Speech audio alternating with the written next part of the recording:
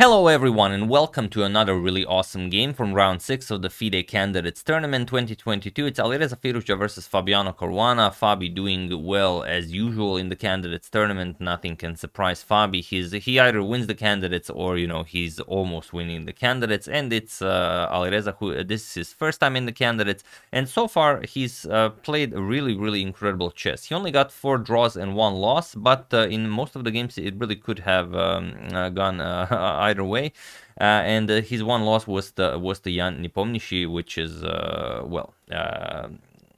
you guys have seen the video, so you know all about what happened there. But against Fabi, for example, in his game against Hikaru, Alireza started with the d4. In his game against Duda, he started with e4, and now against Fabi, he again switches it up and plays pawn to d4. And now this is the position. You guys said that you wanted some more photos, so here is one photo. It's from the opening. Basically, the first couple of moves have been played. Again, nothing unusual about the photo. The playing conditions and the players are so neat. Everything is so sterile. There just isn't so much going on as there was back in the day, like a few years ago. So not all that much to discuss. But as usual, if you guys spot anything out of the ordinary in the photo, I'm all ears. I don't know. One thing I can maybe point out is that Alireza really looks twice as large as Fabi. Like maybe it's just the photo of the camera, or rather the angle of the camera, but I don't know, there's something off here. It's like he was artificially enlarged, maybe in Photoshop or something, but I don't know, just thought that was funny. But yeah, if you guys spot anything else, reading your comments is one of my favorite things to do when it's regarding the photos. So have at it. But yeah, getting back to the game now. Alireza opens with the d4. We have knight to f6, c4, and e6. Fabi says, "I'm ready for anything. If you want, we can go for a nice Nimzo-Indian. We can, I've brought everything here for this tournament." But Alireza says, "Nope, not doing anything crazy. I have to, slow down a little bit. Let's go for a nice Catalan opening." And okay, pawn to d5. We have bishop to g2, bishop to e7, and knight to f3. We have castles, and here there are so many moves that were played. It's a very popular position. The top moves in this position are just castles and queen to c2, and pretty much everyone plays this, with a couple of exceptions. But the move Alireza prepared for Fabi has only been played a handful of times, and that is queen to d3. Now the scary thing, and maybe a scary thing for Fabi, is that it was played by the legend himself, the man you all love to watch, not just the play, but just his presence is so great, is Boris Gelfand. He is the man behind queen to d3. He had some very good results with it, and the last time he played it was a couple of months ago in February in the Czech Republic Extraliga. He won a very nice game with it, and no doubt Alireza has seen this game. But Fabi also, follows what's happening in the chess world. There's a chance Fabi saw this as well. So let's see how Fabi deals with it. Usually in structures like these, you want to play a6, b6, and c5, in no particular order if your opponent isn't threatening anything. So here, c5 by Fabi. We have castles, c captures on d4, knight captures and knight to c6, offering a trade of knights, c captures on d5, knight captures on d4, grabbing that knight, queen captures and knight captures on d5, and here rook to d1. We have bishop to f6, attacking the queen here, and now what are you going to play here?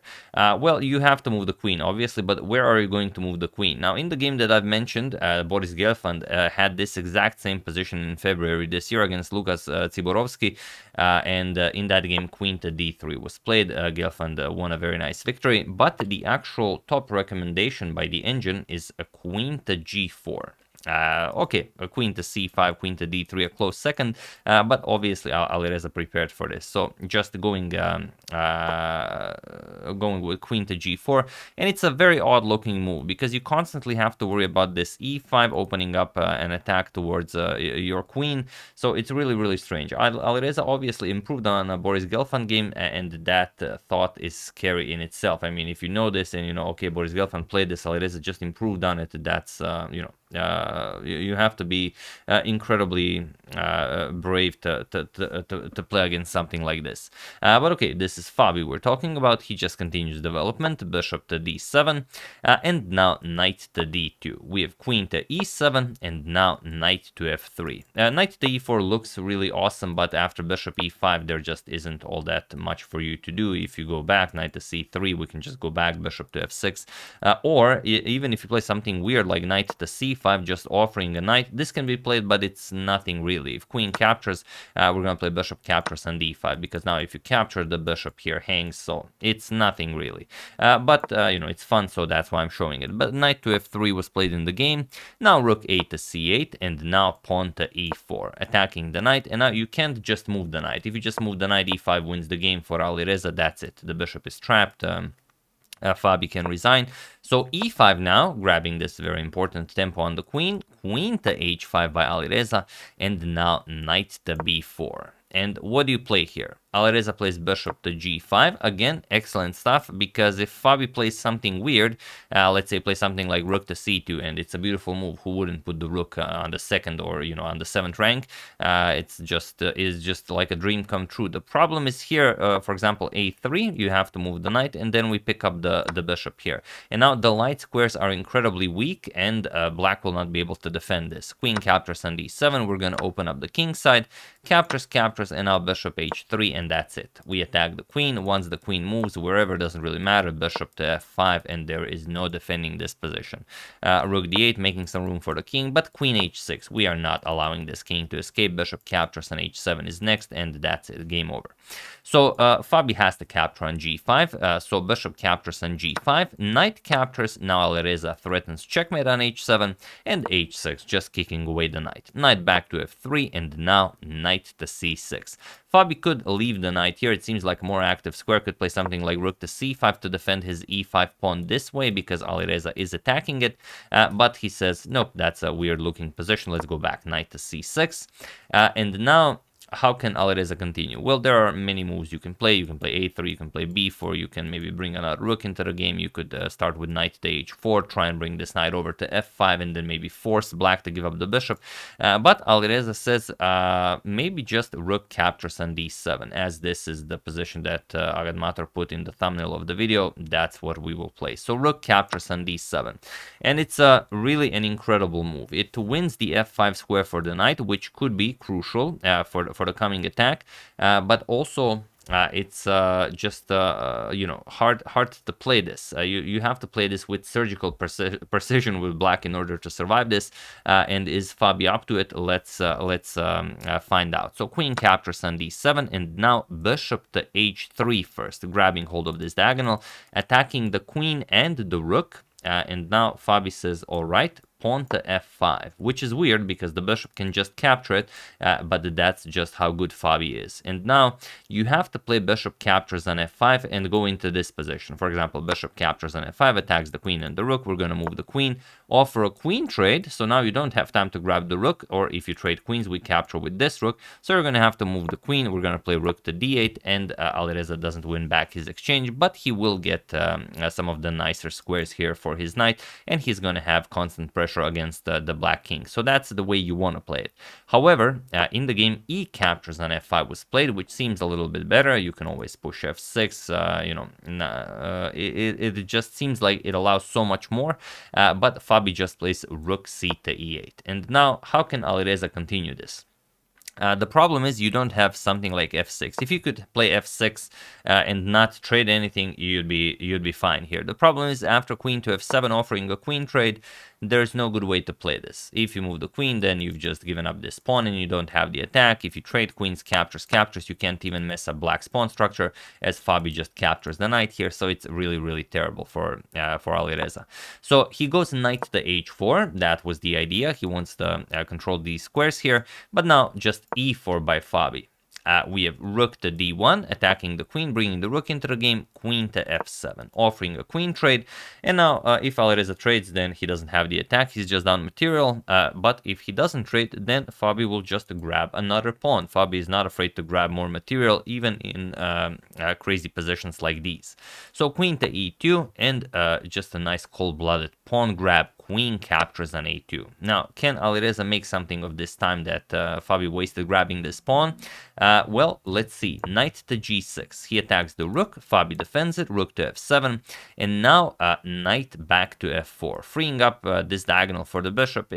So either knight to f4 or maybe bishop g4 to h5 first, and then still deciding whether or not to move the knight. So maybe this is stronger, just keeping the knight jump as a threat better than executing it right away. But okay, knight to f4. We have queen to b3, very important move. Now preparing e3, and now bishop to g4. Alireza wants to get his bishop over to h5, and now Fabi has to push e3. That's the only way to stop Alireza from pushing so hard. Now the problem is if you play bishop to h5 now, it doesn't really work. E captures on f2 with check. Now the rook is attacking your queen, so you have to capture like this. And now rook captures on f5 is incredibly strong. That's the problem, because now if you play bishop captures here, now just queen captures on d1, nothing is defending the rook, and that's it. You can resign this. And if you don't capture the rook, then you really don't have a move here. So that's the problem. So instead we have king to g2. If you try something like rook to d3 attacking the queen, still just e captures on f2 with check, and you have to capture with the queen. Queen captures, you're going to move the queen, and everything is perfectly fine. Fabi will have no problem playing this game and winning this game.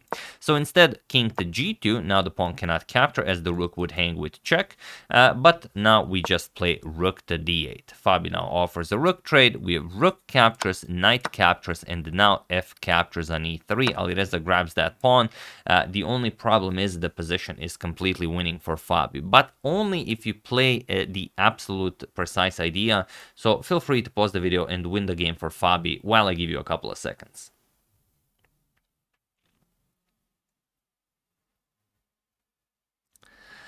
So for those of you who were able to do it, congratulations on realizing that the king and the queen are occupying the same second rank. And for those of you who just want to enjoy the show, it is rook to c7. Now, rook to c2 is a terrible threat for white to face, and there is no good way to face it.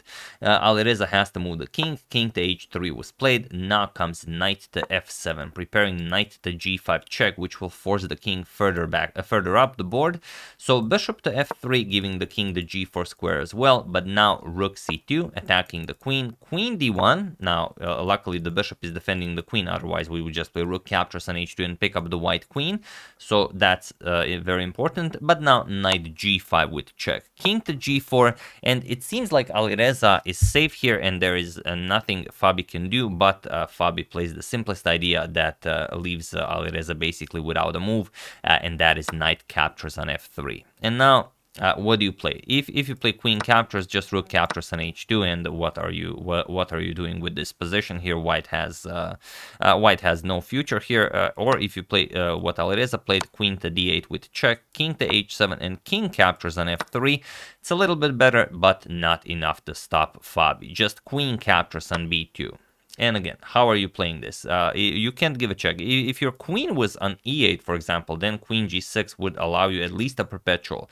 So this is what Alireza has to try now. Queen to e8, but now just queen back to f6, not allowing this perpetual. We have e4, trying to push some pawns, as this is a pass pawn, but now just rook captures on h2. Fabi shows just how hopeless Alireza's position is. There really is no move you can play here. So queen to d7. Here we have queen to c3 with check, and with this move both players have played 40 moves, so the time control has been reached, and none of the players have to worry about time anymore, but time is the least of Alireza's concerns. So here queen g4, queen to d2 offering a queen trade, and of course queen to a4. Alireza declines this, but now pawn to h5 with check. And now there really isn't all that much you can do here, or rather even h5 wasn't even played. Apologies for that. Alireza just played queen to a4 and resigned in this position because he realized that h5 is coming and that there is no stopping that. So after playing queen to a4, it was in this position on move 42 that Alireza Firouzja resigned the game, as there is nothing more to be done here. So here, of course, after h5, you resign because whatever you play gets you checkmated. If king to g4, d5. We just play queen d8 check. Your only move is f6, and queen captures on f6 will be checkmate. If you go down the board, that's not much better. Just queen to f2 is checkmate. And of course, if you capture the pawn with the knight, which is the only other way to play, queen to e2 check. Now we nicely connect with the knight on h5, and that's it. King f4, queen captures or rook captures on h5, leaving white without any counterplay. Of course, black is up a whole rook. This is unplayable. So tough break for Alireza, who loses his second game in the FIDE Candidates Tournament. Now he has 4 draws and 2 losses, both of the losses against the leaders of the candidates, to Fabiano, Caruana, and Yanni Pomnici. And it just shows you that how strong of a player Fabi is, even with this incredibly rare move that Alireza prepared, this queen to d3 idea that was, dare I say it, honed to perfection by none other than Boris Gelfand. It was still not enough to take down Fabi, even with this incredible rook captures on d7, which really allowed Alireza to go for the attack, to grab some critical light squares here around the black king.